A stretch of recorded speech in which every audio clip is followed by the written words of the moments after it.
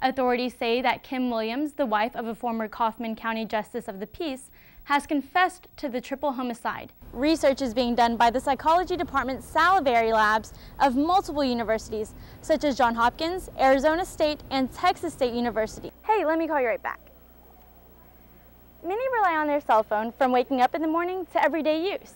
So what would happen if you lost your phone? Oh, hey, hold on. I would probably cry. Cry. Cry.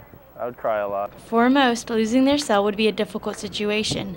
Our phones can help us stay connected with the world, whether we are by ourselves. I'm on Twitter all the time, and I'm texting all the time, but I'm mostly on Twitter.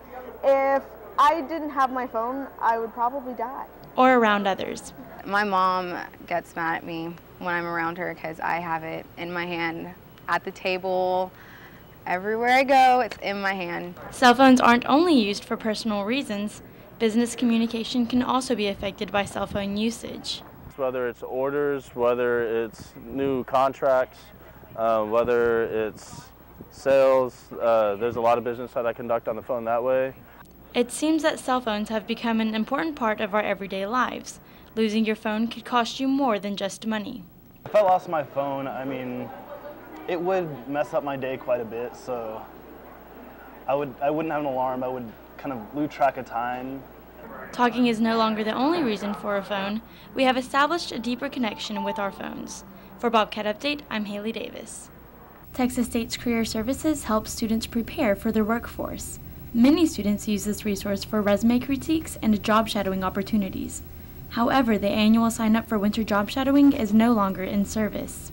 So instead of it being strictly in the winter, it's now year-round. Career Services is hoping that the change pushes students to take more of an initiative to job shadow.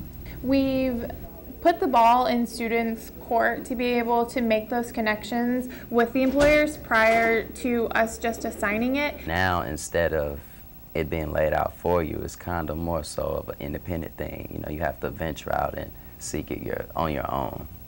Previously, Bobcats used to search through a binder in order to find a potential job shadowing opportunity. Now, students have to simply walk through these doors and let the front desk know that they're interested. We do guide you on how to ask an employer that you are interested in if you can come and shadow them for a day. I think it's really helpful to know what you were doing while you're in college before you go to the real world.